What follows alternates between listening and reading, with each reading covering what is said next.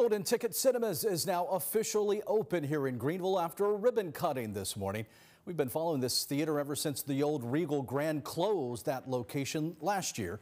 Golden Ticket took the last year to renovate the facility, even through some delays, though. That theater is now showing films. You can enjoy reclining stadium seats, food delivery right to your seats, and an unlimited amount of food options. Also, an all-you-can-eat popcorn bar.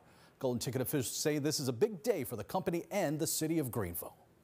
So we're so excited to be here. This is a celebration day to finally be open after a long year of being remodeled, and we're so excited to show the community what we're bringing to the movie-going experience in Greenville.